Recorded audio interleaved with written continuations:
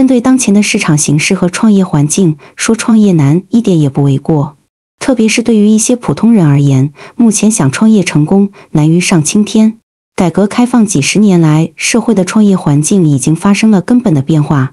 当今社会上的财富已经集中在少数富人手中的，特别是经过这几十年的发展，社会贫富分化更加厉害，阶层已经固化。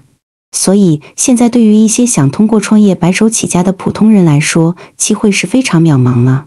现在只有为资本打工才可以勉强维持生存，哪里还谈什么创业成功呢？近日，一段名为《小公司面对大厂的抄袭有多无奈》的视频引起了广大网友的热烈讨论。视频中，一家小公司的员工向大家讲述了他们在面对大企业侵权时所经历的种种困境。我们老板从17年开始创业，5年整了个 APP， 刚有点知名度，被国内一个知名大厂几乎一字不差的快把内容直接搬完了。老板说：“这咱不告他们，咱们得倒闭呀！”结果告完我们倒闭的更快。老板那时候找完律师保存完证据，一算还没开始打官司，已经花出去40-50万了。我们都特别震惊，说：“老板，你这边这么长时间还能40-50万啊？”从法案立案到前段时间出判决结果，差不多2年多。结果是我们输了。我们那时候刚开始打官司，身边就会有些大人跟我们说：“你们都不用打，肯定赢不了。你们都不知道社会有多险恶。”我们想着能有多险？能比我299在小黄车押金退不回来还险恶吗？能，遥遥领先。从我们公司开始上诉，我们公司就开始出各种幺蛾子的事，而且最巧的是，这些事全部都出现在对方的那个反驳论证上。这让我们怎么不投降？其实这个官司打到现在，让我觉得最可怕的不是说我们被抄袭了，维权2年，老板净赔50万。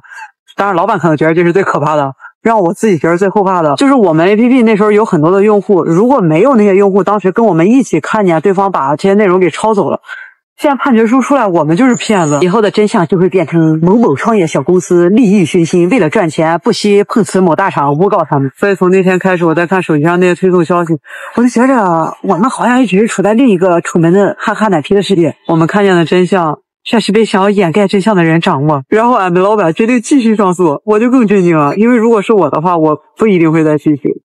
当然，如果是我一神就没钱上诉，因为我老觉得只要这个事儿还在继续，对方就像抵在俺们腰间的一把利剑，不知道什么时候就会捅我们一刀。当然，我们老板不一样，我们问他：“你害怕吗？”老板说：“害怕。”但是咱得证明咱就吃一碗粉啊！这么一想，我们老板确实挺倒霉的，就是倒不是说他招了我们几个，就是他一直被大家欺负，唯一一次反抗就是因为被这大厂抄了，太生气了，把人给告了。现在想想，如果一开始被抄了，忍气吞声，虽然不知道现在是什么结局，但应该不会比现在更差了吧？也不是让我们老板都30了，现在天天感叹怎么会有这样人？成为大家定义中的勇敢好人，到底有没有意义啊？还是说其实就应该顺应社会这些潜规则？该软弱时软弱，该沉默时就沉默。我想不明白。我高中有一个同学，我俩那时候下了晚自习，在特别空一个街上有个孕妇搁地下蹲着，他第一反应就冲过去问人家说：“啊，你抓了用帮忙你我当时觉得这个太温柔了。”我后来学着他，就自认为给出了一些我认为的善意，比如在外面帮那些丢了手机的人打车。还有在医院里教那些老人手把手缴费之类的。结果前段时间我在外面有个人问我能不能帮他看行李，我下意识就给拒绝了。我当时第一反应竟然是他回来跟我说他行李东西少了，我该怎么证明我没拿？我该怎么证明真相？就跟我们公司一样，怎么证明啊？一点点的瞎过得。据了解，这家小公司名为小鸡词典。2018年成立，这家公司的初衷非常朴素，主要的业务是记录和解释互联网时代的新鲜热词，通过对热词的收录和解释，帮助用户更好地了解当下的流行用语。他们没有复杂的商业模式，也没有大规模的广告宣传。虽然公司成立时间不长，但是小鸡词典在业内积累了一定的人气，拥有了一批忠实用户，他们也是在不断努力壮大自己的用户群体。然而，这样的平静生活在2021年被彻底打破。这一年，一家大型科技公司推出了一款名为有梗百科的产品，其内容几乎完全照搬了小鸡词典的所有内容。更为恶劣的是，该科技公司还故意消除小鸡词典的水印，甚至篡改词条的发布时间，企图掩饰侵权行为。面对小鸡词典的指控，这家科技公司非但没有任何歉意，反而指责对方碰瓷。